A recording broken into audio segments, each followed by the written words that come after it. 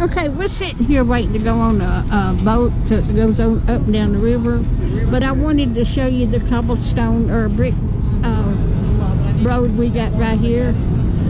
This is old, and they kept these. It's real rough when we come down it.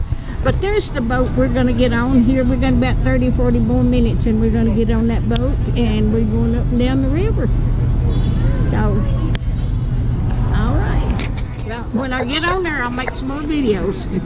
All right, we're sitting here waiting on the boat. I just get another picture of it. We're a little bit closer, but that's what it is. I can't hardly wait. We still got about 30 minutes. Dome up there is 24 karat gold. Yeah, so that's what they told us when we went on that tour. So, okay, I'm going to turn it off and wait till we get ready for a boat tour.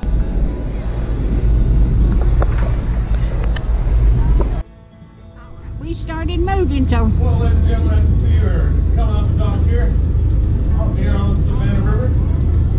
Up here on the 4th deck, for you folks down on the 3rd deck. We're welcome to ask me any questions during the trip. Don't cover everything we see. But currently, we're out here on the Savannah River, folks.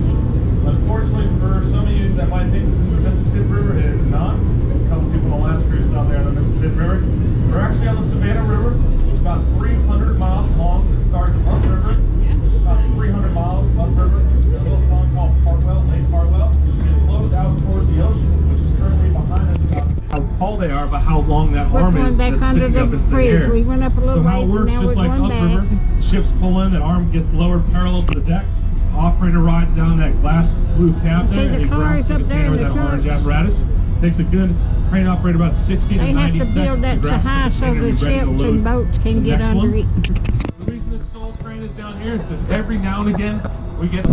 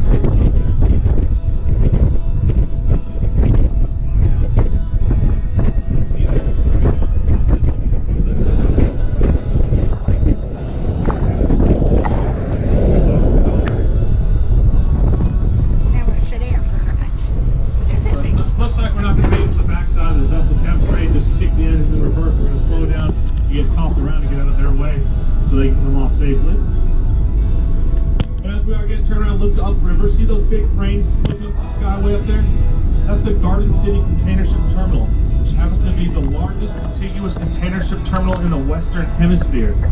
There's over 9,000 continuous feet of dock space up there, and they can accommodate up to 9 container ships at a time. So what in the world is a container ship?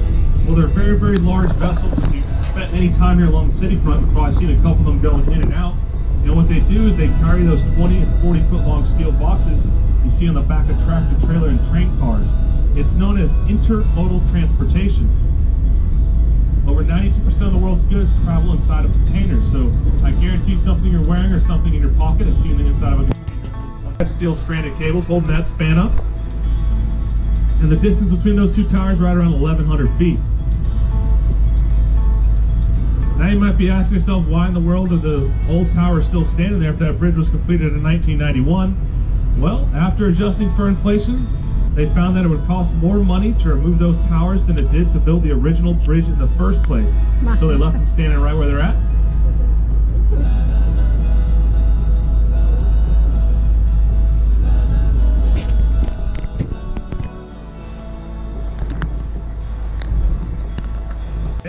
They were taking on cargo. They no longer needed those stones for stability. The weight of the cargo would provide enough stability.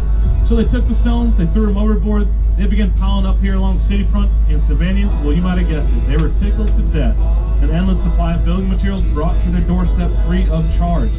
So many of these walkways and seawalls and buildings you see here along River Street are made out of ballast stones from destinations all over the world.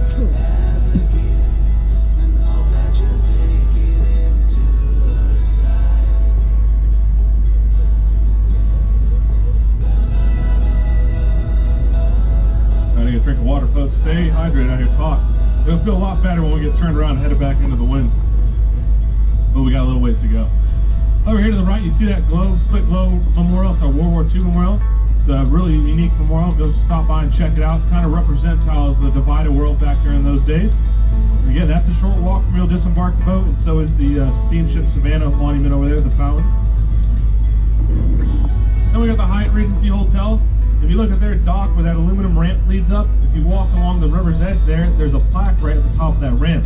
And that indicates that this is where General Oglethorpe landed in 1733. Him and 114 brave souls had spent 88 days at sea aboard the good ship Anne before arriving here in Savannah. Now they stepped off the boat, and Oglethorpe, he was met by the chief of the Yamacraw Indians, Chief Tomochichi. He's said to be an unusual character, 6'7", 6'8", they say, lived into his 90s. Tomochichi and Oglethorpe, they became fast friends. Tomochichi provided the early settlers with provisions to see them through their first winter, as well as showed them how to harvest the edible marine life that could be found here. And not only were the settlers and Oglethorpe met by Tomochichi when they stepped off the boat, but when he stepped off, he had in his hands the plans of exactly how he wanted Savannah laid out.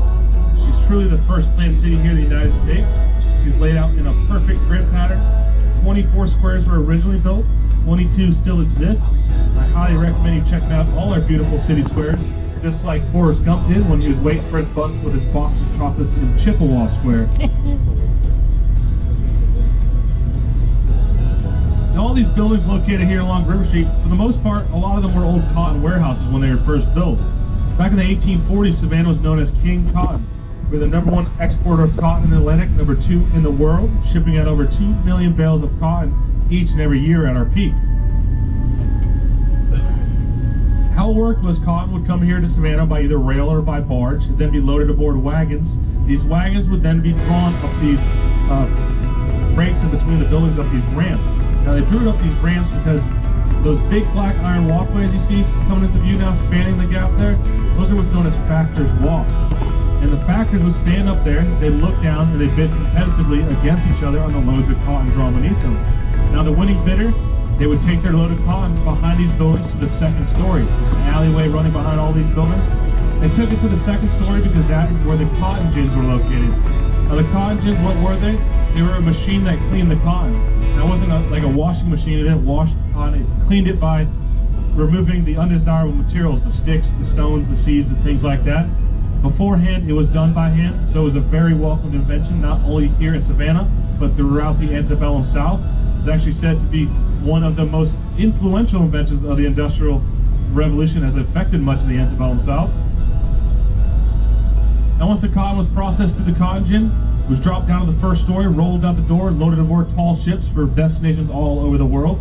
You can only imagine the sight that must have been with tall sailing ships tied up here along the city front, 3 or 4 wide, especially with the invention of the steam engine, slowly phasing these taller sailing ships out for steam-powered vessels.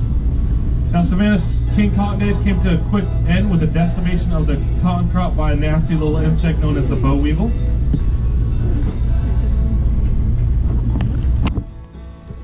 And to get a little idea of how over here to the right, we're about to come by our fleet mate, our other boat that's part of Savannah Riverboat Cruises. This is the Savannah River Queen. She's a 600-passenger riverboat. If you ever spent any time in New Orleans prior to Hurricane Katrina, she used to operate there as the Cajun Queen. After Hurricane Katrina rolled through, FEMA basically took her over as a floating headquarters. Pretty much the only place in New Orleans that had electricity and running water and a sewage bow. It's known as a bulbous bow. When they're loaded up, it sits below the water, and what it does is it acts sort of like the nose cone on an airplane. Conveyed aboard the ship, loaded down into the hold, and they shut the hatches. Then they're bound for Turkey, where they'll use a little heat, pressure, and resin. They'll turn it into particle board, and then many of you probably spent a couple frustrating hours trying to decipher the instructions that came with your furniture that you purchased at IKEA, Staples, or Walmart. Probably started out right here in our wood chip pile in Savannah, Georgia. 10 different soldiers dressed up. I think they're doing a photo shoot today. But they're going to fire a 6-pound cannon at us. If anyone catches the cannonball, you get a free cheeseburger. Get ready for that. Now it is also extremely loud, so if you don't like loud noises, you don't want to cover your ears as they're going by. And after they fire the cannon, Camp Trey usually sounds off the ship's whistle, which you already heard it. It's pretty loud, so if you're at the front of the boat, you don't want to cover your ears. And how it works is usually they'll be standing beside the cannon, they'll raise up one hand and they'll drop it. That's when they fire the cannon. So we'll get a good look at it here in just a moment.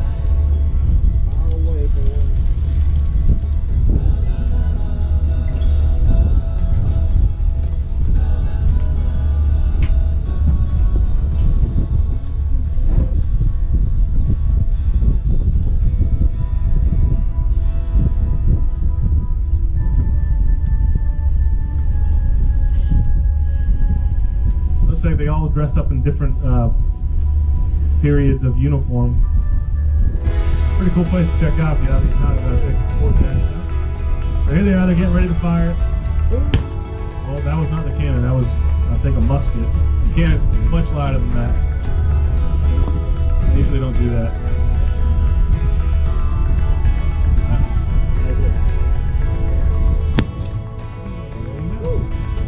Where'd it go? Thank you.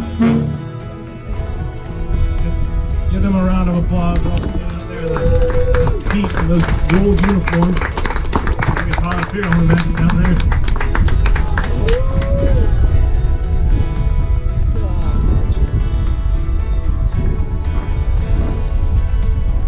That was neat.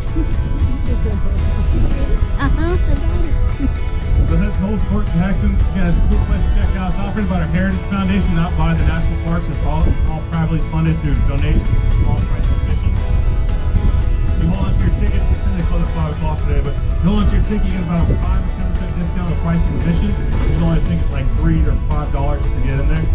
Stop by and check them out. And tomorrow when we go by at about 2 o'clock and about 4:20 like we did today.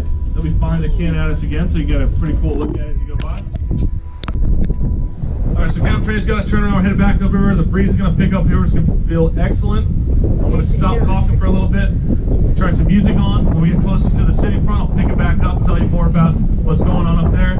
And if you look up ahead of us, you can see that railroad is coming down the river now. And we'll probably be passing by on our port side, the left side of the boat. Looks like Camp Trey set up for a one-whistle pass. If you have any questions, I'll be up here on the top deck for a couple more minutes, then I'm going to head upstairs and cool down in the AC. Don't forget about the 3rd deck and 4th deck bars that are open. If you guys get hungry or thirsty, stay hydrated. And then down there in the 3rd deck, the restrooms are to the back of the boat to the left of the bars. And please use the handrails as you're going up and down the stairs, please. And again, we just got turned around with a few folks down there on the 3rd deck. It is much, much enjoyable up here now with the breeze blowing on us. So sit back, relax, turn some music on, and I'll be back to you once we get closer to the city front.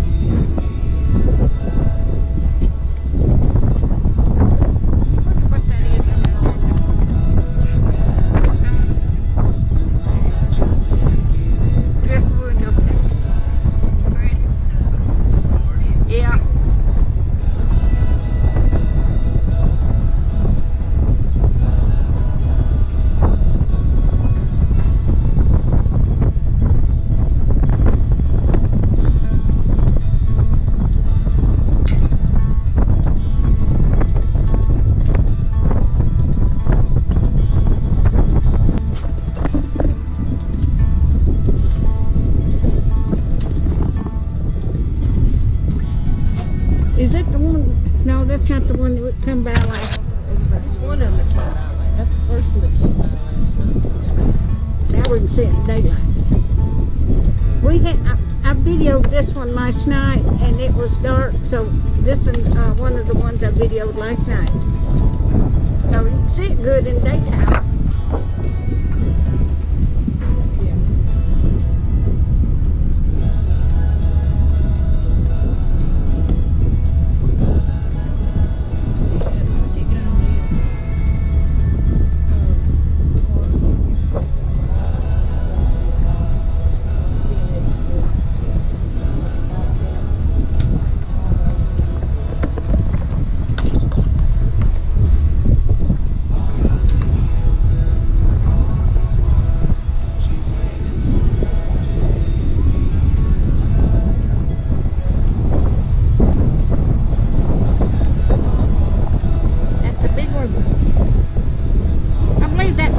Went by last night was longer than that.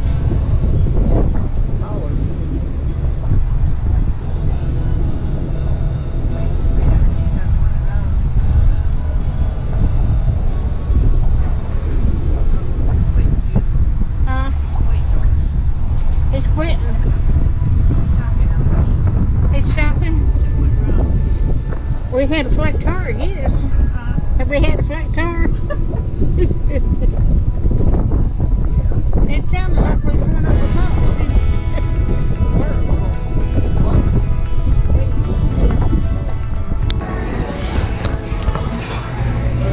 All right, we're eating over here at Paula Dean's to show you what they got on the buffet. It was so good.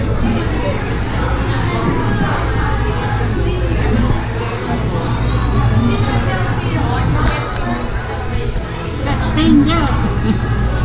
That's what they had. And then I'll show you what they got over on the salad bar.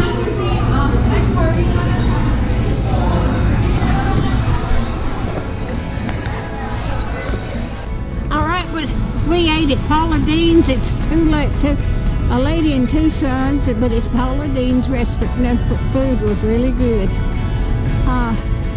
Thank you. Y'all have a good day.